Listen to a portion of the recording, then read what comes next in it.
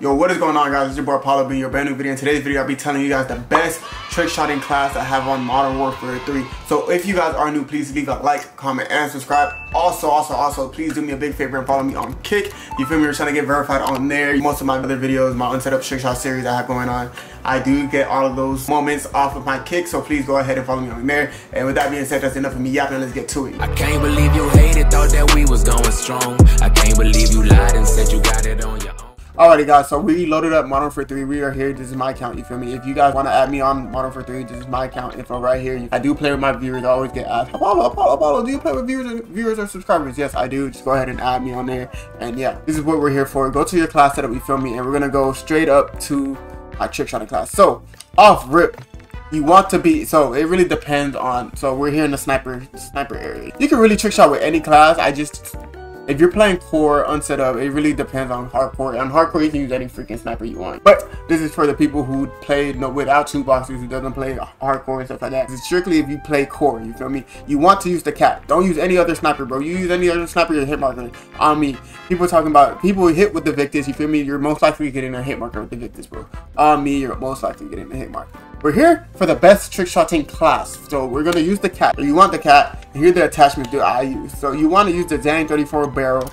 I just use this, you know, damage range and bullet velocity. That's literally why, because I can hit cross maps, you feel me, and not fucking hit marker. The likeliness of me hit marking with the cat is a 2%, you feel me? Right here, you want that barrel on. Then you want to, so when it comes to the laser, everybody has their personal reference. I've seen people use all types of lasers, and this is the one that I use that's suited for me. This is what helped me started hitting shots on the game more consistently. I used to run the FTAC Grimline laser all the fucking time when the game first came out. After this recent update that they did, where basically your hip fire, whatever, like wherever your crosses are, if you hip fire, like whenever you shoot your bullets, you really just go straight. Not go straight, but like, so before, when the game first came out, whatever, when your crosshairs used to move, you feel me? Whenever you're spinning, your crosshairs used to move, and I think they patched it or whatever, and now your crosshairs kind of stay straight, and your bullet pretty much goes wherever your crosshair is looking at you. But for me, I use the Crovis Pec Beam. That's the one that I've hit the most shots with. I had FTAC Grimline lasers since the game came out, and I've only been able to hit like 3 shots. Ever since I switched to this laser, I've been hitting consistent bangers back to back to back. So I recommend using this laser. I'm just saying, that's just me. That's my personal preference. People usually use, other people use the Verdant. People use this one too. I've seen people hit bangers with this one too, and I've seen people hit with Pro Sapphire Box. But I feel like with the Pro Sapphire Box laser, I feel like you have to literally shoot directly on. Like you have to be like, your crosshairs have to literally be on as hell in order for your bullet to hit with that. That's how I feel. And I feel like with the Crovis or whatever, you can kind of shoot a little bit off, and your bullet can still most likely hit, if that makes sense. I use a tactical stock pad so I can ADS faster, because the cat zooms in so slow, bro. Compared to the other snipers, the cat is the slowest sniper to fucking, it's so slow. So in order to, you know, compete with people beaming me with MCWs and other guns in this game, I have to put that on. We have the Phantom Grip on for, you know, more sprint to fire and ADS speed. Because again, when you're getting beamed by MCWs and other guns on this game, bro, and you have the cat out, like ADS and the ADS and sprint to fire is so important. And this is the most important part, ammunition, bro. You want to have mono or armor piercing on. People are like, again, it's just like the laser conversation, bro. People use armor piercing, people use mono.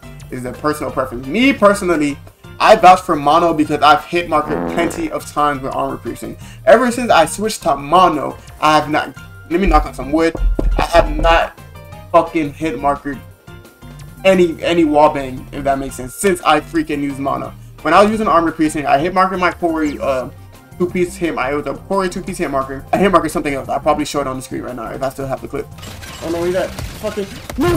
Oh my god! No! 2-piece! You fucking nerd.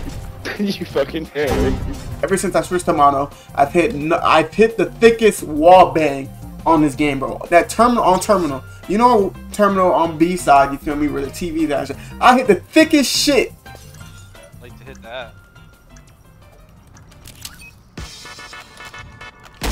Oh! He defused it! You got it. Chill. Oh my god! You got it.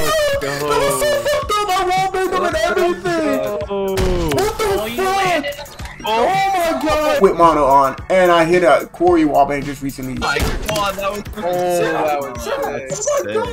Oh my God! double take.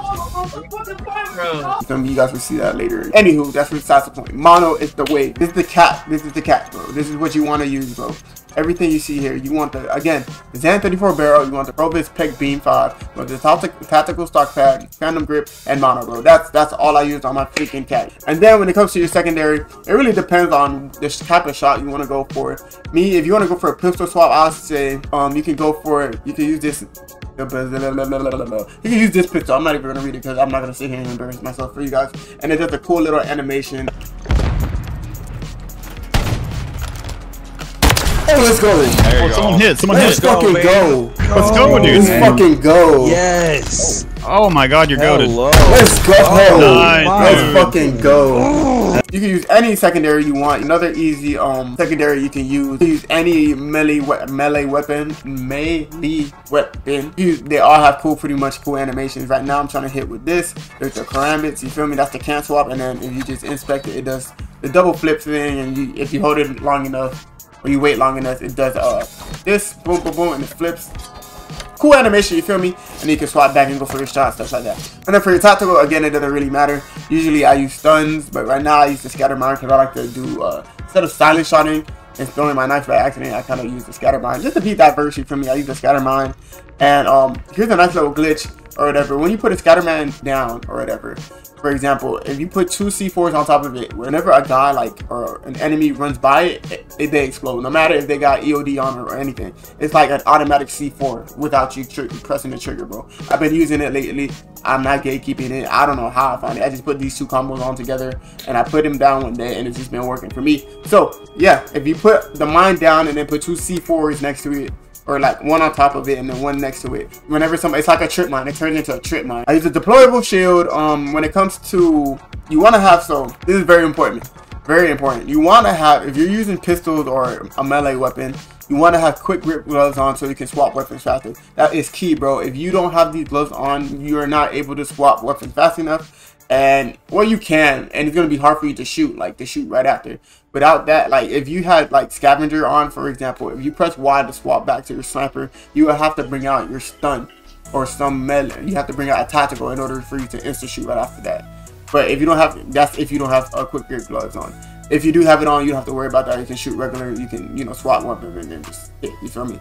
I recommend using climbing boots on certain maps. Quarry or a high rise or a scrapyard. That's where I need to climb shit to get on top of Trickshot. I use climbing boots so I don't have to, so one, I can get up faster and I don't get peeled by the enemy. You feel me? It just saves me, it saves you so much time, and it saves you from dying from the enemy. But I usually use climbing boots or covert sneakers. I used to use lightweight when glitches were still a thing, but glitches are not a thing anymore. So covert sneakers on regular maps and stuff like that, so people don't hear me running up on them and shit like that. I use ghosts consistently, bro, especially in S&D, bro. S&D, people call it UAVs all the time, and I'm not trying to sit there and waste my time shooting the UAV down when I can just run ghosts and they will never see me. You feel me?